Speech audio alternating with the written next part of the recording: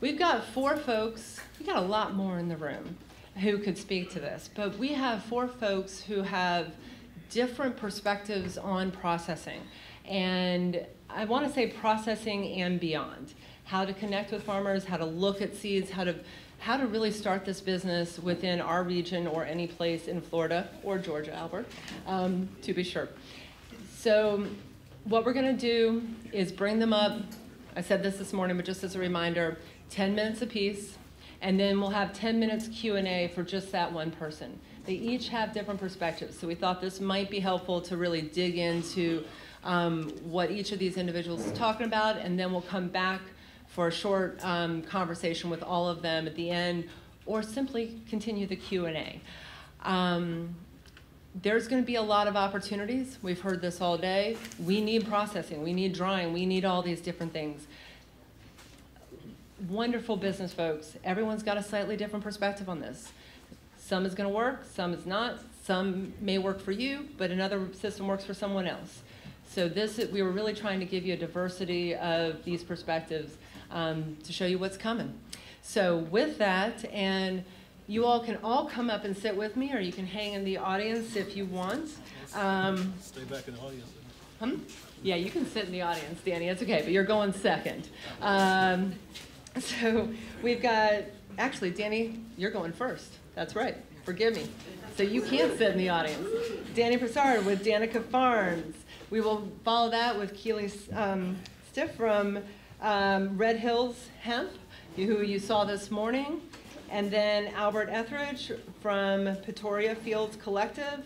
And last but not least, Alan Wooders, Gravitas Infinitum. Did I get that right, Alan? I always, okay, I'll let you say it properly later. And as I've said all day, Danny, I'm going to get back to the, you are not going to have to use much of anything here. Because we're going to come right back in here. And there you go.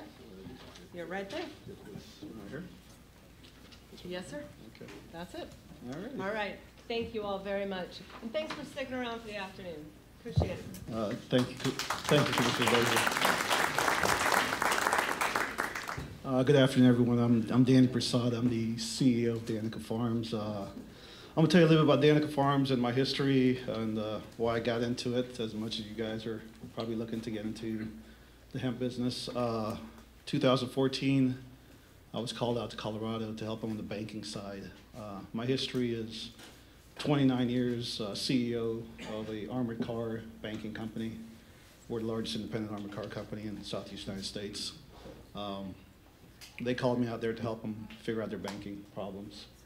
They took absolutely none of my advice, 0.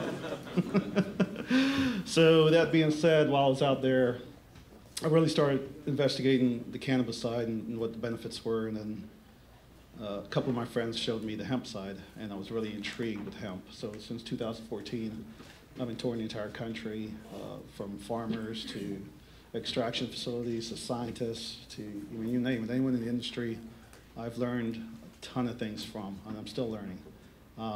I've spoken at the 850 Summit in Tallahassee. Al and I spoke at the big kickoff one in Orlando 2 weeks ago. So we've met a lot of interesting people, doctors, scientists, you name it. So why Danica Farms? Last year, and I tell the story everywhere I go, and I told it to my table over there. I had a major incident, life-changing incident to my health in March of last year, and decided I was going to retire and get out of everything. I told my wife, I said, hey, that's it. I'm done. I'm out. She says, what are you going to do? So I'm buy a farm. We live in the city, by the way. Okay, we live in a big city. She laughed at me and said, you know, you're out of your mind. What do you think you're doing? I said, well, we'll see. So within a day or two, a person responded back to me, and I bought a 400-acre farm. When I went up there to see the farm, I was there for about an hour and a half. And I met 3 or 4 farmers that have been dairy farmers, peanut farmers, whatever, you know, farming for 3, 4, 5 generations. those individuals had a profound effect on me. And when I mean profound, they told me, one particular client told me, third or fourth generation dairy farmer, they've lost a farm. He's now mowing yards on the side of the road. His daughter was working 2 jobs to help him pay for his house. And he's 65 years old and battling cancer. Now, me being from humble beginnings myself, I got it. I got it real quick. And one thing I can tell you, I understand business. I'm not a farmer. Like, I learned farming, but I understand business. I told Clint that day and then the guys there in that town, we're gonna help you. So Danica Farms was formed, like within weeks. And I told them we're gonna start growing hemp. And I'm gonna show you how to do it. So that being said, I partnered up with a team up in Maine. And if you guys see me after, and some of you guys saw me in Tallahassee or in Orlando, I'll show you the pictures. The trees they're growing are insane. When I see trees, they look like trees. The hemp are, they're 8, 10 feet tall, they're 6 feet wide. It's insane. So that going back to the farmers, what they said to me, if you care about people and you have a passion for helping people, you got to do something. If you're put in that situation, if you're blessed with whatever ability, you got to do something. And I feel that we were blessed. I was given a second chance in life. I don't want to share. I had a heart attack. Okay, so I was given a second chance to help people, and I plan on doing it. So, Danica Farms was formed. And I don't want to bring the situation down, but Danica Farms was formed. Decided to help the farmers. Danica Farms means one who brings light into the world. Therefore, the name Danica. It's named after my baby daughter. At the same time as having a baby girl. So, met Christian in Tampa. 4 or 5 months ago? 6 months ago? Something like that? 3? Maybe 3. I don't know. Seen a lot of people. And she asked me, I heard about theirs, what you're doing and what you plan on doing. So our goal is not only to do the extraction, crude, full spectrum oil, which a lot of you guys are talking about. Our end game is packaging. Our end game is fiber. So we want to eliminate or try to eliminate as much plastic there is out in the world. There is a big push for eliminating bags. There's a big push for eliminating, grocery bags, straws, bottles, hempcrete. There's concrete made from hemp. You'll see some of my slides in a minute, and we'll give you some of those information that's up on the bulletin board up there. We have scientists that have been working with us, some of them 30, 40 years in chemical engineering. One of our scientists the guy graduated with 4 degrees at the same time. For Carnegie Mellon. So, these guys know what they're doing. So we're putting together one heck of a team. We plan on building not 1, but 2 extraction facilities, or processing centers, you should call it. One on this coast, and one on the East Coast, one on the East and one on the West Coast, the I-10 corridor. So you will have somewhere to take your product to. One thing about extraction or processing or manufacturing, you gotta have 3 things. You gotta have a good farmer, you got to have a good processor, and you have to have a good end user, a buyer.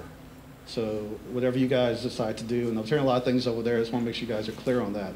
Whoever you decide to partner with for processing or extraction or manufacturing, make sure they have contracts in place with other companies, other clients, internationally, that are going to buy it from you. Because if they process it for you and they do the tolling and they're going to sell their 50%, what are you going to do with your 50%? Where are you going to put it? Backyard, it's going to go to waste. Okay, so make sure you have those things, and ask the processor. Question them. It's your money, it's your time. Okay, question them, hey, what are you going to do with this? How are you going to sell this? What's the split?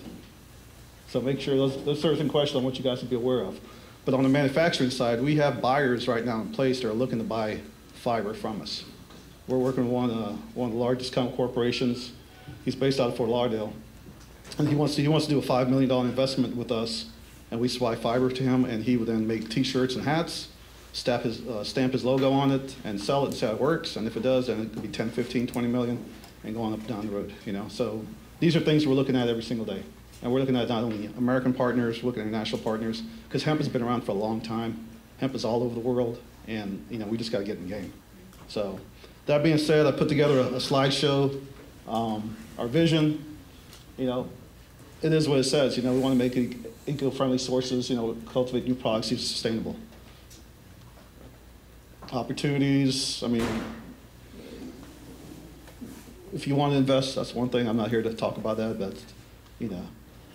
these are the uses, lots of uses here. So obviously, Chris said paper, food and medicine, building materials, textiles, fuel. Kind of shows you what the stock is used for, whether it be fiber, hurd, seeds. I've heard 25,000. I talked to a guy in Italy, and he said 50,000. So we went up to 50,000 because we talked to some of our scientists, and they agree. It's like an infinite number, it seems. Here's your paper products. Hemp crops yield up to 10 acres per ton, 4 times more than trees. And these aren't my numbers. These are like scientific information. Maturity rate versus trees. And I'm not here to knock the tree industry, so please do not be offended. 4 months, every 4 months you can harvest, give or take. Trees, I heard 18 years, I've heard 50 to 100 years, depending on what the tree is. So you can gain it back. Hempcrete versus concrete. Hempcrete 6 times stronger than concrete. That's proven fact. There's actually a hemp house in Tarpon Springs, I believe. It's all hempcrete. And the guy swears by it, and I'm waiting for the hurricane to come through and see if it works, but he swears by it. But the tonnage, the yields. The big thing is the CO2 for us, CO2 reduction. These are facts. These are actual real facts here. So what are we going to do? We're going to work with cultivation, propagation. We will work with everything. And one thing I said at the beginning. So back to the farmers. We made that statement to our farmers. We're going to help all our farmers out. So if you are a farmer, we're going to set up a classroom. So every month, on the weekend, maybe a Friday, Saturday, or Thursday, Friday, Saturday, once a month, we're going to have the farmers come to class free of charge. Okay, free of charge. We're going to teach you best practices how to grow. And like I said, I can show you what we're doing and working with South Carolina right now, we're working with Kentucky right now. We are working with, I can show you what we're doing in Maine, and we're going to bring those guys in. And those guys are experts. They've been around forever growing either cannabis, legally or illegally, or growing hemp. So they know what they're doing, And I think it's a good fit to try to bring this group together with those farmers to learn the best practices and how to grow, what works. And also with the University of Florida, Dr. Jerry over there, that's a wealth of knowledge. So there's what I was saying, our goal is to educate farmers. If you guys succeed, we succeed. And that's the bottom line. We want to make sure you guys have all the tools you need to succeed. We become partners, we work together, and maybe we'll all make a little bit of money together. Processing facility, once again, back to what I was saying, education techniques, cultivation, helpful materials. That's crude. So if you guys are not familiar with what it looks like just like what it is, oil. It looks like crude oil, That's kind of our time chart there. Connecting with farmers, we really started in September. We have about 15 or 18 farmers that we've locked into already, and we're looking for much more. Some own 13,000, 14,000 acres. They're not going to grow that much. They might grow 5 or 10 acres the first year, which is a good number. But if they do well at that, then they'll go on, double it next year, or double it next year, and compound from there. Cultivating crop, we figure August or September. I've heard October as well. In Maine, we did it at the beginning of August. So whatever works best in Florida, that's the time you're going to cultivate. There's all the flowers well. There's greenhouse, which, if you guys have some greenhouses, or I heard some people converting the chicken houses into greenhouses and drying houses, because there's a lot of chicken houses up here. I ran into a ton of them, and that's a drying process as well. You can use that as well to dry your product. We're going to invest in the communities. Biggest thing with me is creating jobs, and when I say creating jobs, I like working with the underdog. I like working with a person that, needs a little help to get to the next level. So not only we're doing that, we have an initiative to work with at-risk kids too. So kids that come from single homes or been in bad situations whatsoever, and they're willing to learn how to do this, we're willing to teach them. And that's all I got to say, so thank you for your time.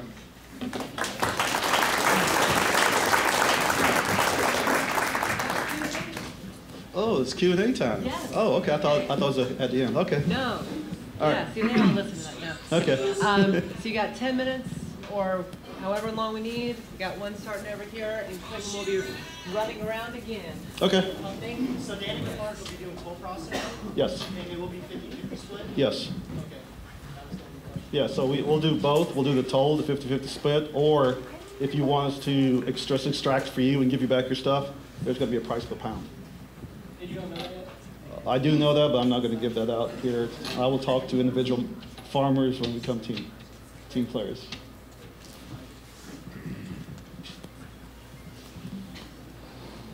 I can hear you. I don't know if they can hear you. I'm going to say right now on the I-10 corridor, we're in negotiations with 4 different counties right now that there's 2 facilities going up.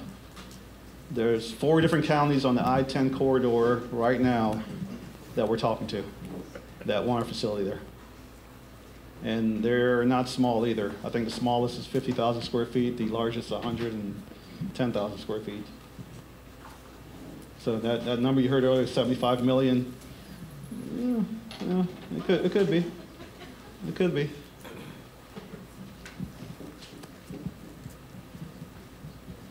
What sort of extraction process are you guys? So my science guys are on the ethanol side, so they deal with ethanol. Ethanol? Uh-huh. Okay.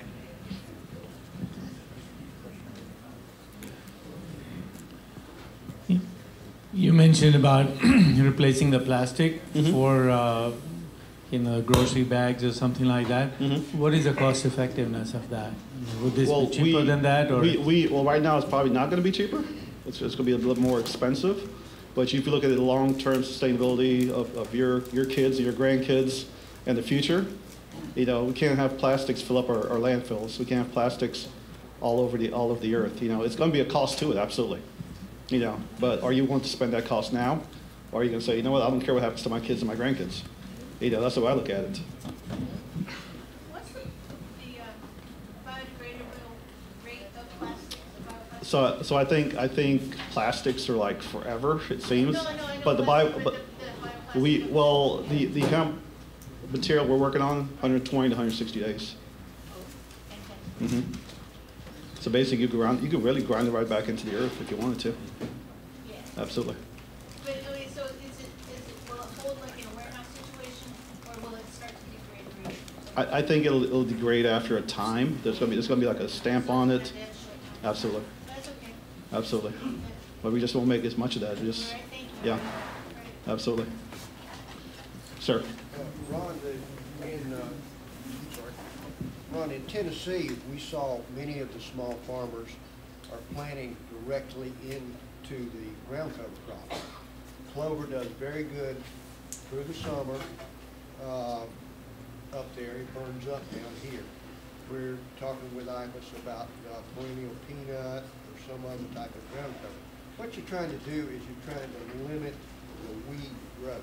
If you've got a ground cover there, the legumes, like the clover, that's going to help you on your soil, and you're not using the plastic. But we just don't have a ground cover here that works as good as it does up there. Did I understand you to say that in these facilities that you're looking at in the I-10 corridor, you're going to be processing fiber as well as the CBD side? That's correct. Our focus, though, our primary focus is on the fiber side, but obviously you may have 10 acres of flower you want to be processed, and we're not going to turn it away. If it's good flower. If you have to finish your negotiations on the counties, what's your time frame for starting? We will start building, we will make a decision with the counties in the next 30 days. So our building was definitely started by January at some point. We own land in certain parts already, and we're talking about other things right now. So I'll say by January, somewhere we break ground. The equipment and machinery that's already been purchased is just sitting right now. So all we gotta do is transport that in and hire labor and bring our team down. Is there a minimum CBD number that you will buy from a farmer? Yeah, we want to stay in that 10 to 15 range. Yeah. Mm-hmm. How big a facility would be, and you're looking into, and what kind of investment you've done? So the facility, we have two blueprints. We have 50,000 square feet and 100,000 square feet. We're looking at a 225,000 square feet in South Florida, but we're not focused on that too much right now, but we are looking at that. Job creation, if you're looking at the extraction side, looking 10 to 15, if you look at the manufacturing side, it could go from 50 to 100, depending on what we're doing, because we're going to be moving a lot of products in there. You know, when you're talking about one of the farmers that we've talked to has, you know, like say 10 to 13,000 acres, and if you go on the fiber side, that's a lot of stuff coming in. You know, that's a lot of stuff. I mean, it's 24 hours a day, trucks coming in during harvest. You know, so we're gonna have a lot of people there, and then you got a shipping side that has to go out. So whether we do it by truck or whether we do it by train, you know, it's got to go somewhere. So it's going to help a lot of people. Quick question for you. What technology are you using for your extraction? Everything from supercritical CO2 to organic solvent extraction. What are you going to use as your platform for extraction?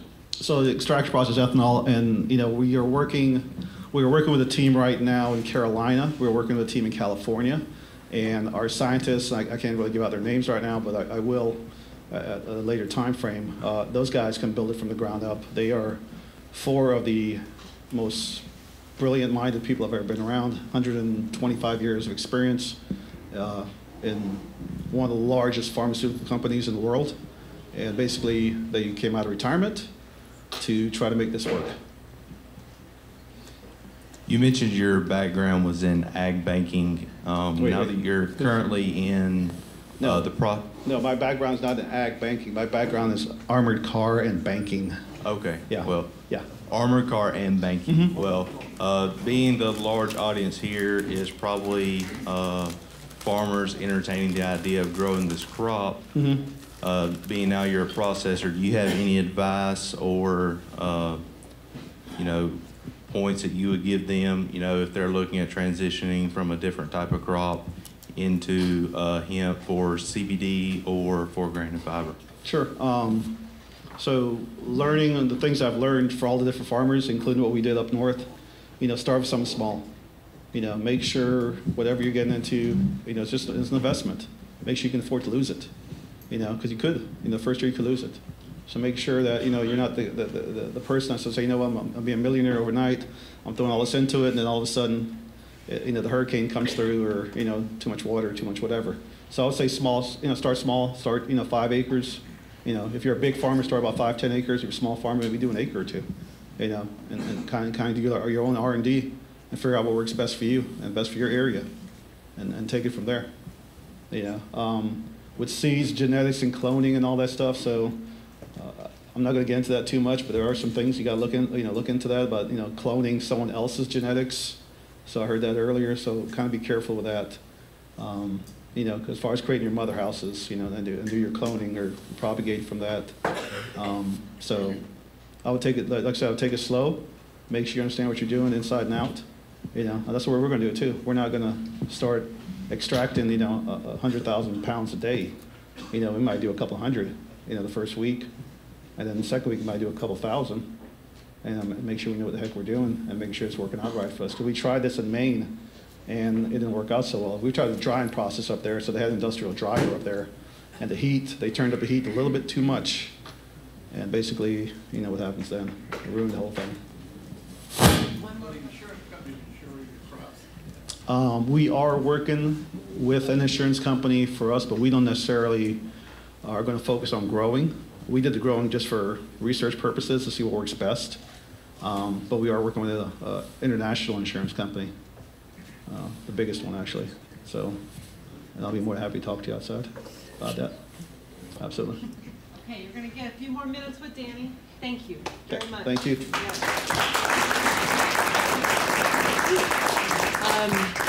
As Keely's coming up to join us, you are going to get a few more minutes with Danny and everyone at the end. We're just going to move through these 4 presentations. Great question about insurance. Just as Keely's moving up here, I had a conversation with a couple of local agents recently, and they're starting to explore this. So some of the professional services that we need for the industry, we're going to try to find more answers about that. So keep those questions coming. All right. So Keely Sif, again, you got introduction earlier as a member of the FDAC's Advisory Council, but now we're going to hear a little bit more about the business side. There's your clicker. So, all right, it's yours. Thank you. So Kristen's pulling me out of my shell and my love for public speaking here. So forgive me for, so I made, these notes are more for me, really, to try to remember what to say, because I know I don't like speaking in public. But I figured you guys were going to get a lot of details in processing. I am not a scientist, I'm not a clinician, and we are going to do solvent-based extraction. So, you know, primarily ethanol. We're not going to get into supercritical CO2. There are other ways to get to an inline, but that we probably are not going to be a final production group. We're going to be a midline processor. We are also building a very large facility. It is going to be in Quincy. We have the building. We have started the specs. I've got engineers working on it right now. We've also brought in scientists. I mean, this is a team of people. So, you know, there's elements of this where I'm really outside of my element and giving you the specific details of processing. We will do toll processing. We're going to do 50/50 processing. We're also going to stay in those same CBD levels. I think one of the biggest issues, I don't know how to use this. Oh, okay. Very good. I think that might solve. Oh, there we go. Okay, so we've talked a lot today about harvesting and getting a successful harvest.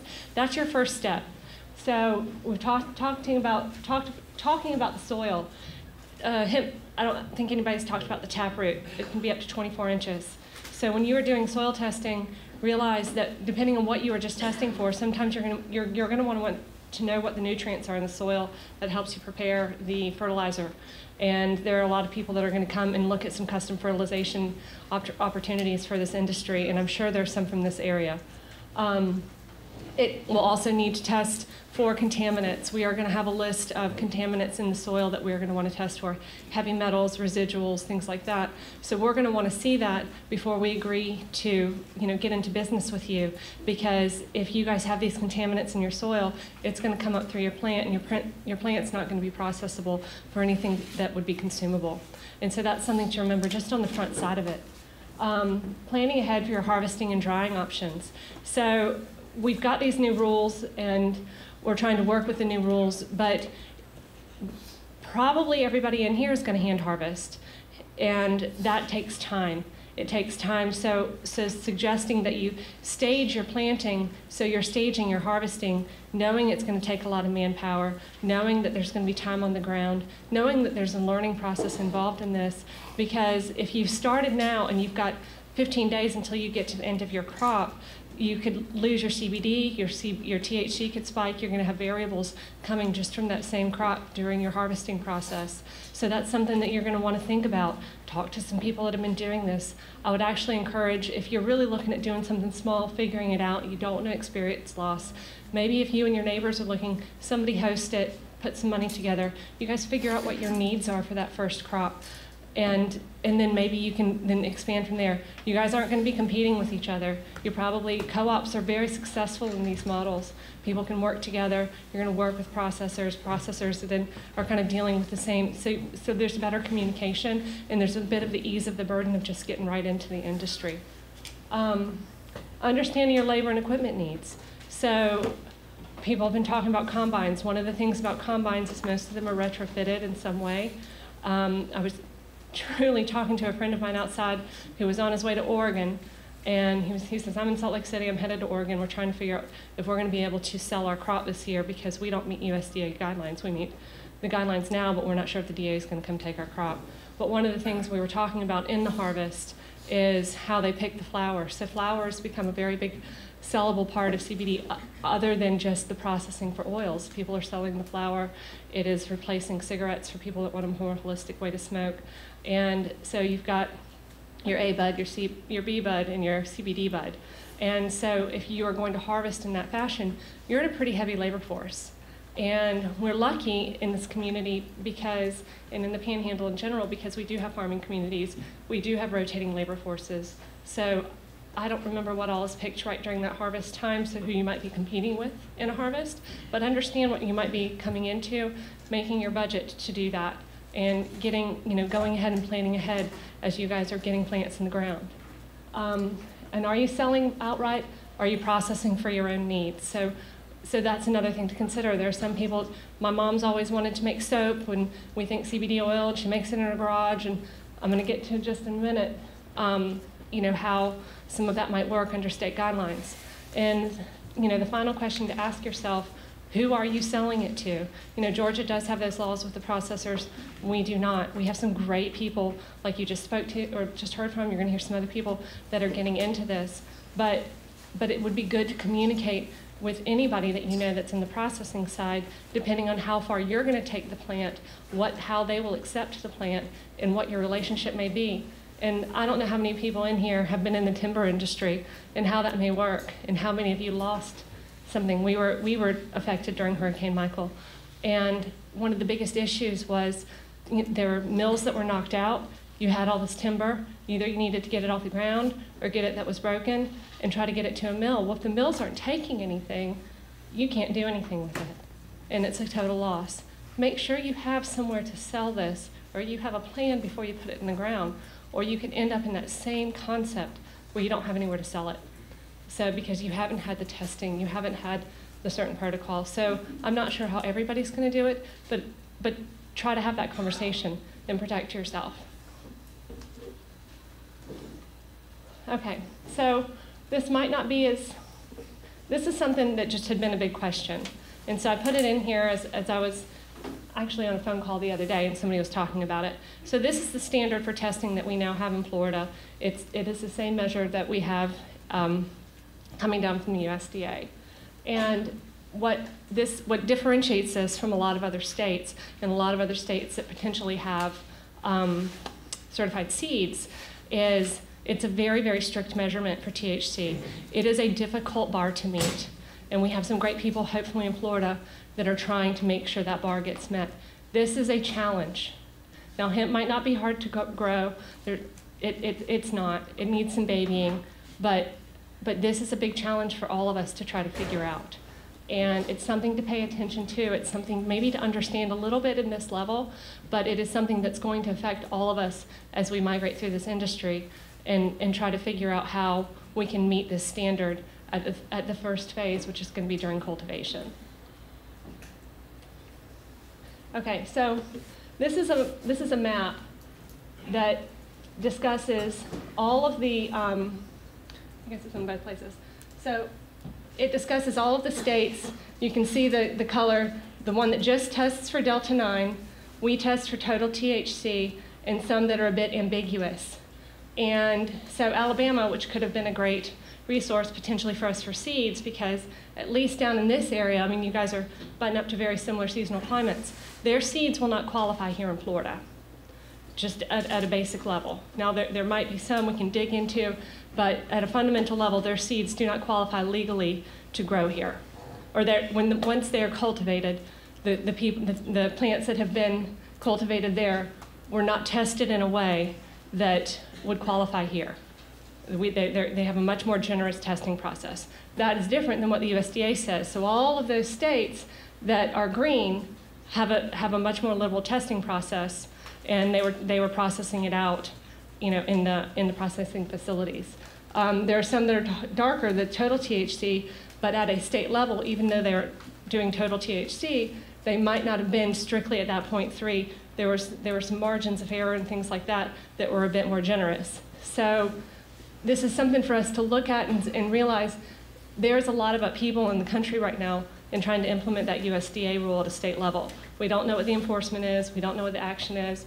I was saying I have a friend out in Oregon. They're trying to figure out if they can sell the crops that they planted under Oregon law, and they're not sure if the DA is going to enforce it. But the reason I put this here is there's opportunity. There's huge opportunity there because this whole system that wasn't well rooted anyway just got rattled. And now we're coming into it, and we're coming into it under the guideline that meets federal requirements. So while we're, kind of feel like we're a little last to the party in some instances, just know that they're just a huge door just opened for us. a huge door that just trying to level the field, and we can still get into it and not necessarily feel so far behind. So that's why I put this up there. Okay, so what is processing? So this is what, you know, okay. You're good. So this is our rules. Processed plant material means plant matter includes whatever is processed in such a manner that makes it ineffective to host plants, pests, or disease. So that allows us to do a lot of this at home, is the point, depending on what you're trying to do with the plant and in what way you are trying to sell it. So if you are trying to do flower, trying to do a home operation and sell the flower in that way, and you have channels to do that, you can do that. So you're not going to end up having to get a processing license, which is a pretty extensive license in the state right now. So it was just to really kind of let you know kind of where we fall in as processors and what step that kind of takes. And what are you growing for? So when you're trying to figure out how you're going to sell it and what you're going to sell it for, it's figuring out what you're going to grow for. This has already been covered extensively, but I just wanted to make sure that as you're looking at that, you're looking at where your supply chain sits. And testing. So testing is a big part of this. We have several strategic relationships. One of them is with a testing facility who we will end up having to use and have relationships with the farmers that we are working with in helping test through the process. That was definitely explained a lot. It's critical to do your own testing. It's something that we're going to want to help you protect your investment, protect our relationship, and it's something that you're going to want to see kind of where that goes in the cycle. And what are your next steps? Okay, so there are different ways. That's the link that I had on my computer, so fdex.gov/cannabis. But stay informed. This is, if you have not been in regulated industry before, welcome to it. Okay, this is something that you're going to want to watch. You're going to want to know what's going on in the political cycle. Watch the news, read the articles, pay attention to the FDEX. Call in on those numbers if you can get them off the FDEX site.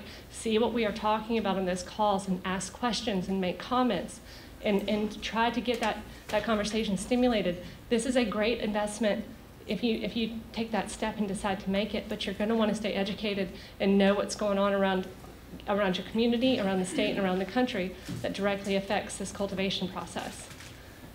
And just have a plan that we've talked about. So just make sure you're getting into it safely and responsibly. You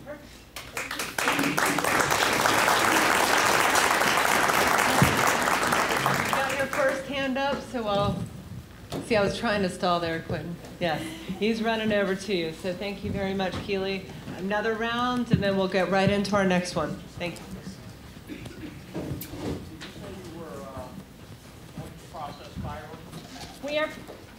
We are planning to process fiber. I'll tell you what my hold up in getting that machine that's not cheap to do it on an industrial level is to make sure we have places to sell it. So in the same breath, we have been working with on an international basis with a couple of relationships. There are some people that are specifically trying to get the fabric out of, or get the fiber out of Florida for fabric, but we want to make sure we have a place to sell it before we make that investment. We do have the building, we have the property, and right now we're trying to figure out how we compartmentalize some of it to separate exactly what we're doing. And we're trying to figure out also if we are going to have a drying facility, because drying is a really, really critical part about this that hasn't been touched on that much today. Our greatest enemy is the humidity and the heat, and that is a big problem in drying. So self-drying has not been hugely successful in some of these lower states, and it needs to be in a climate-controlled place with a dehumidifier in the darkness. I mean, there's just a lot that needs to be discussed, and I think that might be a missing link for today, and really understanding that part.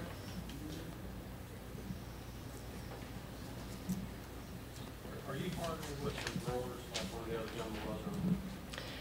We have not created those contracts yet, but yes, being from this region, we have been approached by a lot of people to purchase their product, and we are working with them to try to figure out a plan for how much they want to grow and how much we're going to purchase and process. What we've been doing really on the front side, knowing that there will be an abundance of people wanting to get into to the field at various levels is we've wanted to make sure that we have the supply chain complete. So we've gotten a couple of really great contracts in the state, very large inline consumers and white labelers. So we're trying to figure out and make sure that we have the purchasers before we start to enter into those contracts. Good? Oh, hi. Kylie, would you cover the part about, you talked about your mother wanted to make soap and things like that.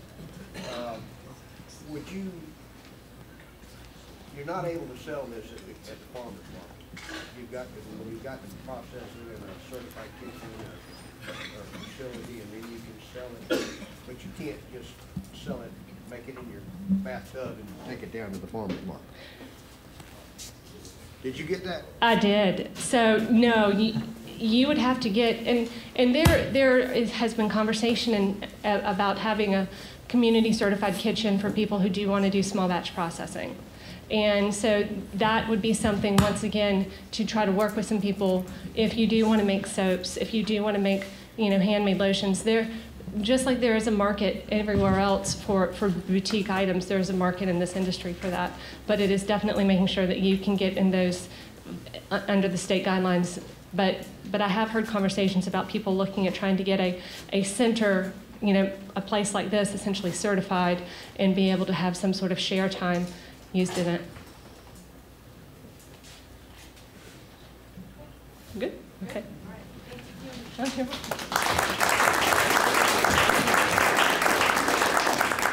All right, as our next presenter, Albert Etheridge, joins me from Pretoria Fields Collective in Georgia, coming back to this question about the certified space to do consumables or anything like that. This is in line with some of the projects. I just got to give a little plug. Planning Council works on these types of projects if there is an Economic Development Administration grant or something like that, a regional food distribution hub, for example.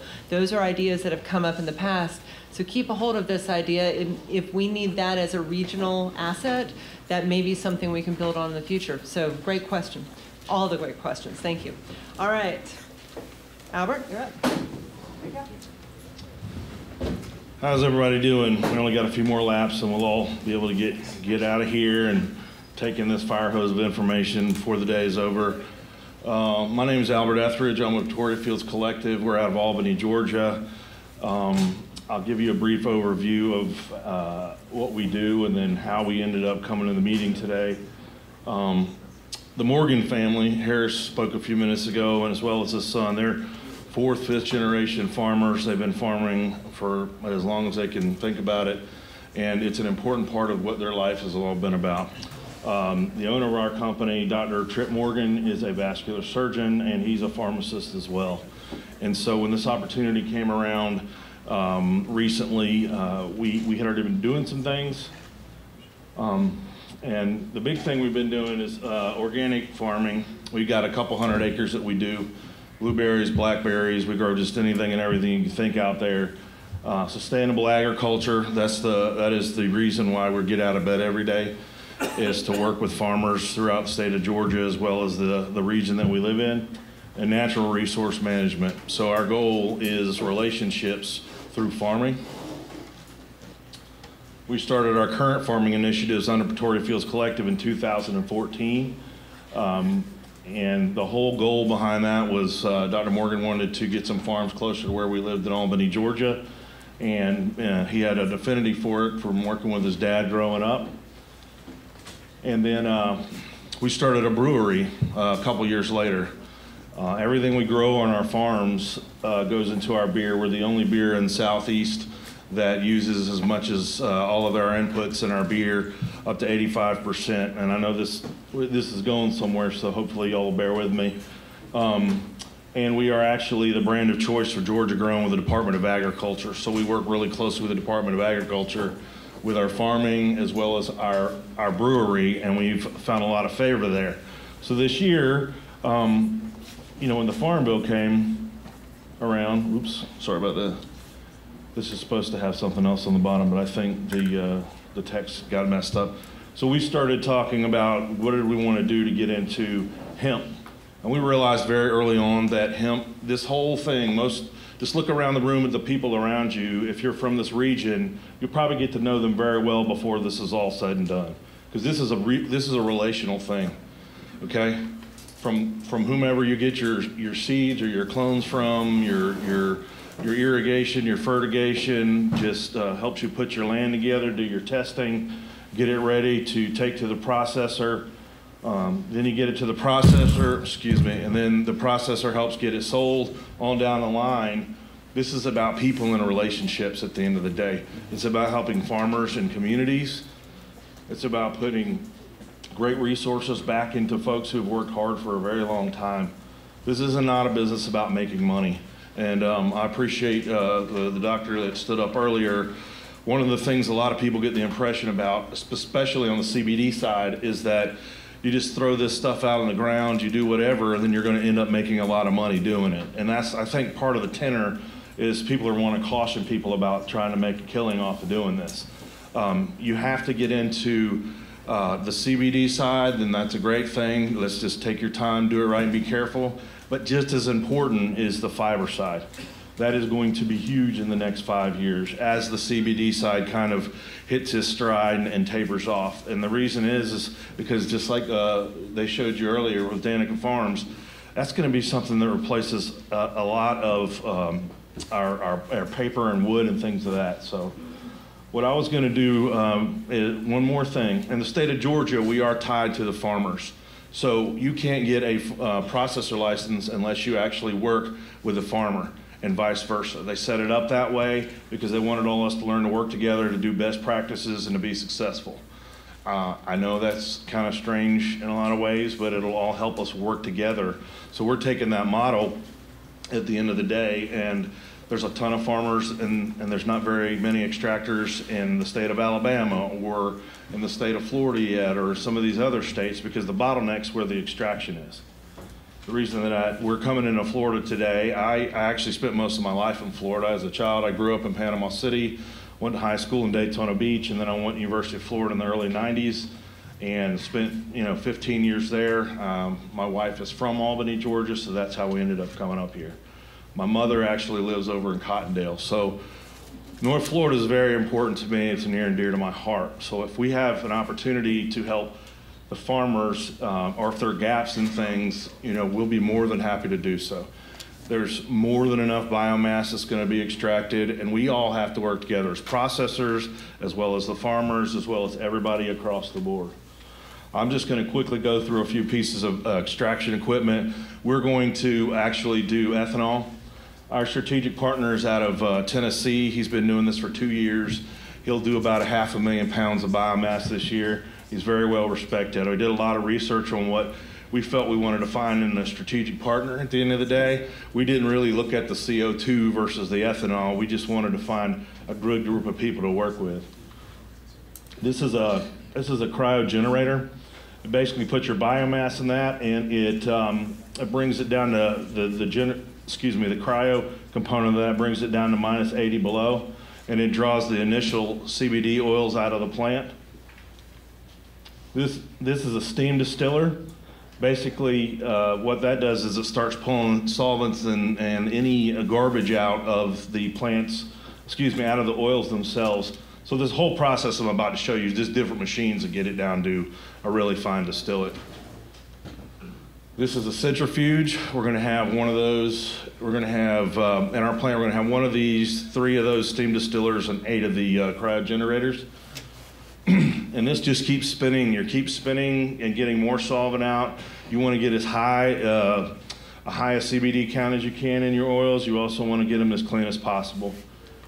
This is a Hyphendolf Rotovap. It's basically it's decarboxylator. It just continues to clean out that big machine in the middle there. It just continues to clean the oil. And then this is a Pope distiller.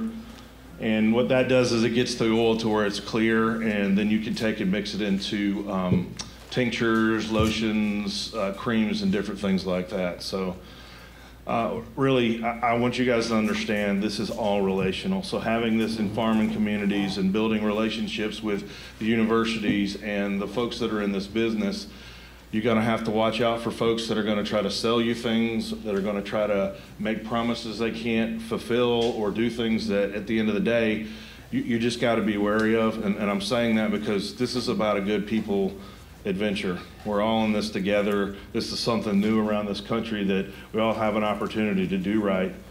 The market will get flooded with this as everybody gets into it. The bottleneck's going to be at processors. You're going to have to do just like some of the other commodities and store some of this so you can get the best prices. But I think if everybody can learn that we're not really in competition so much and we got to work together on this, we'll be very successful. So I think that was it. So does anybody have any questions? Yeah. You got questions, Robert?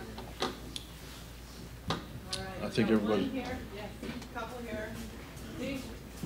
Run it over to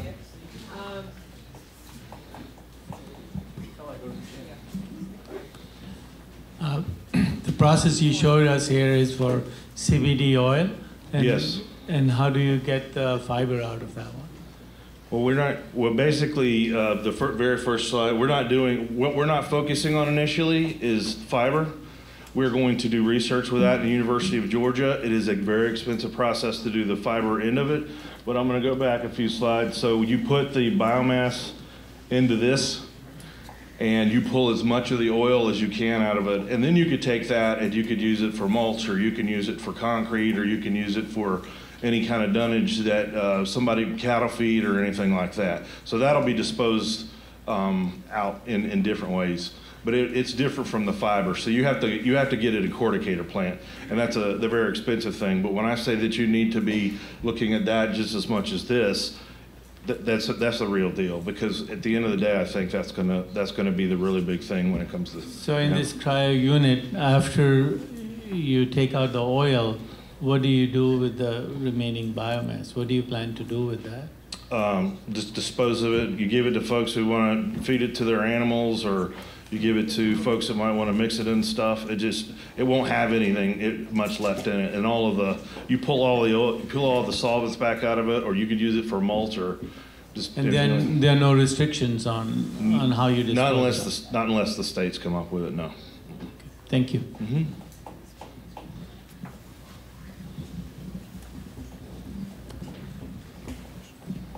Yep. With you being located in Georgia, are we from Florida going to be able to market to you?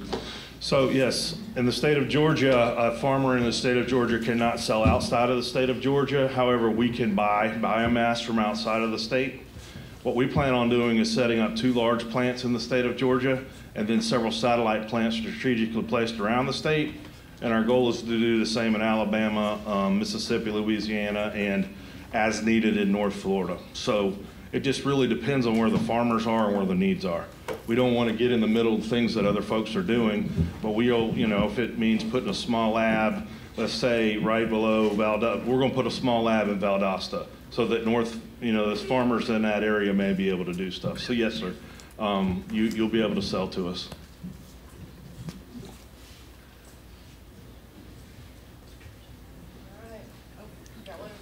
How many pounds a day are you able to process now?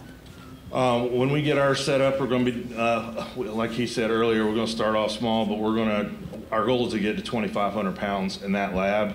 We're going to have a secondary lab in the middle of Georgia to do about the same, and then we'll be able to do smaller labs just to help the farmers get it out of the fields. Because there's going to be so much biomass from all over the place that, like I said, that's the bottleneck in trying to help get farmers get their investment back to them, as well as just produce the oil. And she was right. We're trying to build this whole thing as vertical integration. It's relationship from one end to the other. So when the farmer puts it in the ground to the time that person uses it, whether it's in their clothing or whether it's in their oils or the foods they take, it really has to be thought out and work together, that whole process. So. Yes, sir. Could you cover storage after it's dried, what it needs to be done before you get it or until you get it? We ourselves are going to have a warehouse where we can store 1 million pounds, and that's the big thing. It's kind of like what you do with any of these other commodities, but it's going to have to be stored in a warehouse unless we get it processed very quickly, you're going to have to store it in a warehouse that's probably 55, 60 degrees with 40, 45% humidity. And that way it'll keep, just like a lot of other things. Like when we do our some of our organic grains, we have to put in cold storage just so it'll keep. And the price of the market kind of work back out that way as well. So.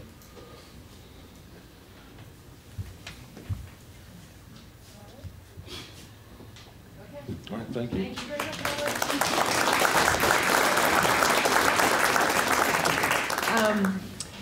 So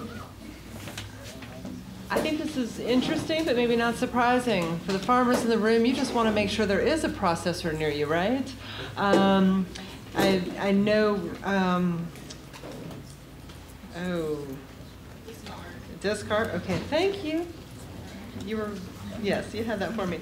While I'm pulling up our last presentation here for Alan Witters, I do want to say, if you weren't at the last summit on October 2nd, we did have a panel at the end on some economic development issues.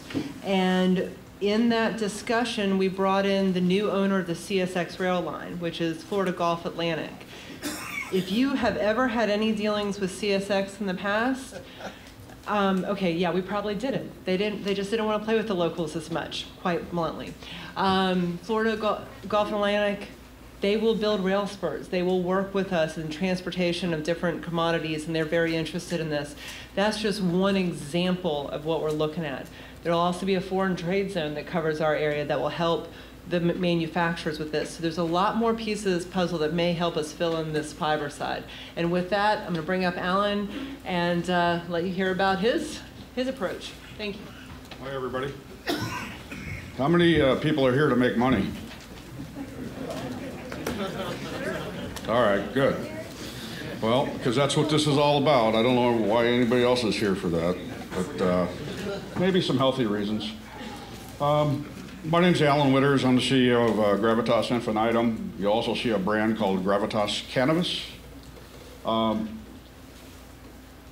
Let's see, which button do I need here? One of these buttons, there we go. We're headquartered out of Naples.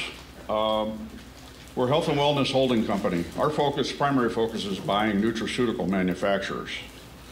Along this 2 or 3 year project, we also had some technology from some past companies that did biofuels extraction out of everything from hemp to pine trees, or from algae to pine trees. And we've introduced that, and this is industrial scale stuff, like 400 tons a day biofuel lipid removal. We're a group of technologists, scientists, and operators. We've probably done $30 billion in deals. So we're a highly experienced team in the business space. Our strategy is to acquire nutraceutical companies, establish long-term buying agreements with growers, be a leader in the hemp whole plant processing. We want to exploit this really cool, chaotic market, okay?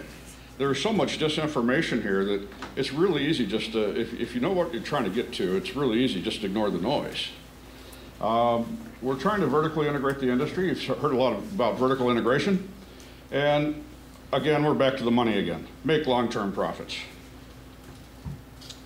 Our vertical integration and our partners and our strategic partners go all the way from seeds and seedlings, and we work on a global basis. We are also into hydroponic grows, compliance testing, which includes our testing capabilities are DAA certified. They also, we can do both short panel, long panel type analysis. Processing is the main thing that we're focused on right now. And we are working also on some refining technologies that actually will allow you to have a hot crop. We're working with the state on some areas in this where we can actually pull the THC right out of any of these oils, because that's the proper place to do it. Testing in the field is sort of insane, all right? It's crazy, okay? Concentrate all your products, work with a certified person like we're going to be, and pull out the THC at where it's concentrated. And that way you can actually vector the products. And by the way, the THC, if anybody knows this, is worth $480,000 a liter to pharma. So why would you throw out that super high value product and destroy your whole crops otherwise? Those are the kind of things we're working on as a technical company. Commodities markets, okay? We work with groups like Hemp Benchmarks, the Kush guys, all those stuff. And we want to make this whole stack available to you as a farmer, down to like a 1 acre farmer included. Again, manufacturing, we're buying manufacturing companies today, and we have some brands, and we also know e-commerce. I come out of the whole cloud data space, so that's why I'm probably really weird. There's no scale. The systems that you hear about today, 2,500 pounds a day. Wow. That's less than that's a half an acre coming off of a really high production field. Okay? I'm working with people right now on systems that can do 30,000 acres over a season, okay? And we're expecting 2.5 million acres to be in the next 3 years brought up. The processing doesn't exist. These processors that use CO2 or solvent-based processors came out of the cosmetics industry. They're narrow-band select extraction systems. They extract just this one band of oil. There are 1,100 molecules in the hemp plant. If you add the other little parasites that are on top of it, there's another 200. And those are some really cool funguses and molds and bugs and all kinds of stuff. So, you know, we think this is a juvenile industry. We love it because I'm a platform builder. And we think we can help optimize a whole bunch of it, business and real processes. Financial risks. You guys have heard some financial risks. When's the last time you put $13,000 an acre in the ground, hoping that it's going to turn around, okay? By the way, nobody mentioned that this processing equipment costs you another $6,000 to $8,000 an acre in CapEx, and another $8,000 to $9,000 an acre to run every year, all right? So you have $20,000 of input costs in these acres when you're working with this stuff. So I have some questions for the audience. Who's going to invest $1 million or more in hemp this year? Okay, we got a couple. Who's going to invest 100 grand? We got a couple, okay. Who's going to invest 10 grand? Yep, a lot more, okay, all right. How about a bunch of elbow grease and sweat? Everybody's going to do that, right? Okay, all right. So here's the paradox. For every new $1 billion market, it costs $3 to $5 billion to create it. What does that tell you? Somebody else is paying for your success. That's what it tells you, if you're successful. All right? So it's a great story. We're in it. We love it. We think it's great. But as one gentleman said earlier, you have to be in it for the long run. This is a 10-year cycle at the smallest side of it. So, you know, don't think you're going to get rich quick on these things. The numbers you're dealing with are huge. For us to build systems to process 1,900 acres, which we're doing right now for a group in Arizona, it costs $53 million of our capital for the processing equipment. They're producing 2 pounds of bud off of each plant, 5,000 plants per acre, 19 million pounds we have to process. Also get used to some new methods of harvesting and growing. We do series cycles and programmatic growing. Let's say that your growing season is 220 days long. You have a seed that'll germinate and be harvestable in 70 days. What I'm going to tell you to do, the first 70 days, I want to take all your property, I want you to divide it basically into 150 plots. I want you to, because there's 150 days left to harvest after the first 70. If you go and you plant those seeds every day for 70 days, your CapEx cost and your input costs will all be leveled, and you won't have to buy a $100 million processing plant. You'll be able to actually just buy a $10 million processing plant because you can harvest every day. These seasonal harvest approaches are going to kill a lot of this business because you have to build big, giant processing plants and handling plants. Oh, the other thing is that drying, I love it. And I'll be going through our process in a bit. Drying is insane. The only reason you dry this stuff is to smoke it. I don't know who'd want to smoke hemp. But the other reason you have to dry it is that if you don't dry it, you disable the ethanol or CO2 processes. You're forced to dry it because of those two processes. It's just sort of craziness. So we're introducing in Florida, we just launched this last week, Project Ultra. And basically it's a series of processing systems that go from 3 tons a day to 160 tons a day. Programmatic planting prescriptions, where we'll work with the farmers to show them how to do that programmatic growing. We're building a materials lab or a global technology center down in Fort Myers. And you have to understand, this plant is so smart. It has our colleges confused because the plant even changes and morphs, as we heard today. Same species, 5 different types of plants. What the hell? It's really smart. It's so smart that it has 1,100 molecules, and there are groups of these molecules that can be vectored almost immediately into 50 different products. When you use the CO2 systems or solvent systems, you end up with 98% waste that you have to do something with, and just a small amount of stuff. The fibers are really cool. In our system, we blow up the fibers down to the molecular level.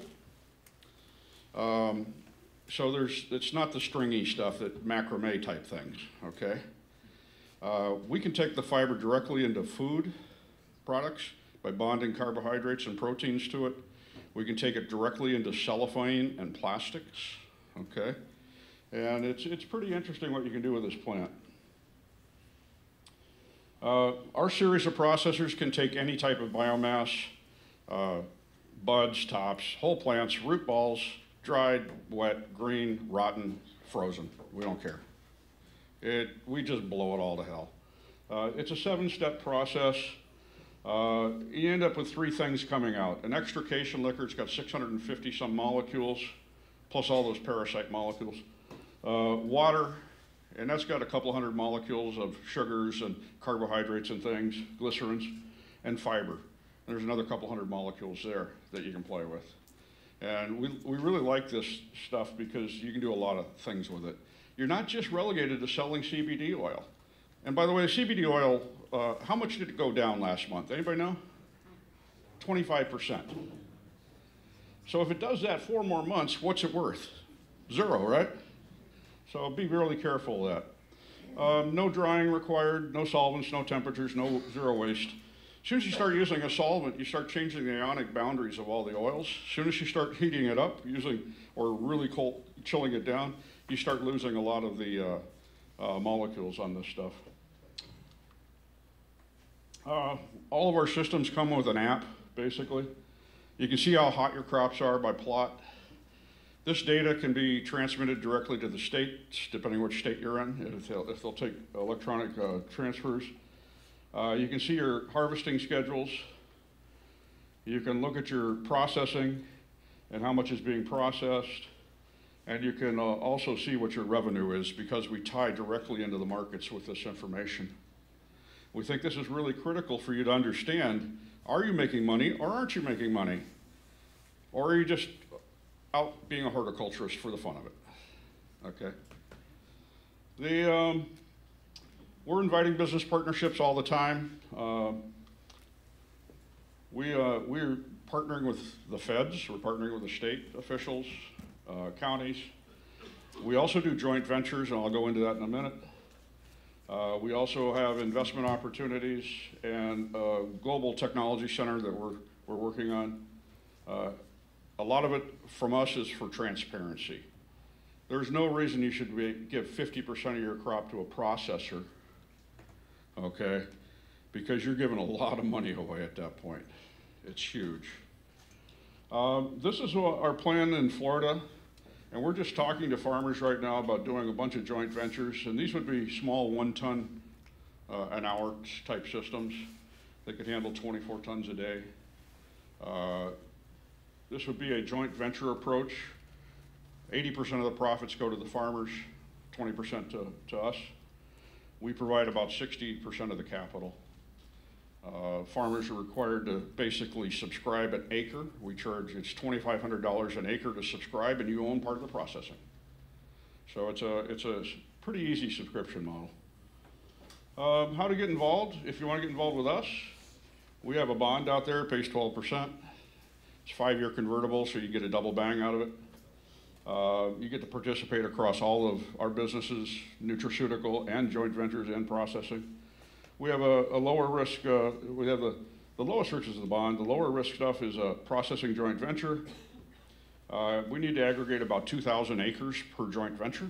So if there's 2,000 acres in this room that want to have a processor, each put up $2,500 per acre and we'll throw a plant in. Minimum entries, 1 acre. You can become a grower and we'll give you a buy contract.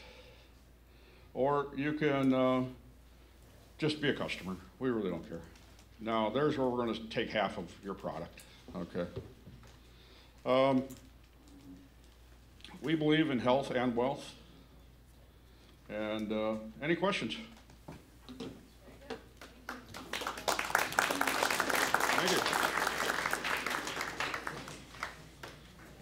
Wet processing, right? So It's wet, yes. drying. No drying. And so that's It saves that whole input cost, which in some places can be 30% of the input cost. Yeah. And then 2,000, like you said, 2,000 acres, so collectively in this room, it's forming a cooperative effectively, right? A joint, we want to say cooperative. This is a joint, we're not communist yet. But it's a joint venture and it's equity, but it's using acres as a unit of that equity. And we're working with the lawyers right now where all joint ventures would actually be sharing a risk pool. Oh, I forgot some other things. We can offer, in this program, we offer 2 types of crop insurance. One is event weather-based crop insurance, and another one is a harvest-based insurances. So there's some other things there we do. Who wants to go? Oh, excuse me? For what? Yeah, I don't know. You'd have to get that bidded out. Depends where you are, where you're located. You already have one of the centers operating? This technology's been used for about 30 or 40 years in some other businesses. We adapted it to the hemp business, and we're building the first 5 systems right now. So you don't have the model there? No, not legal to have one right now.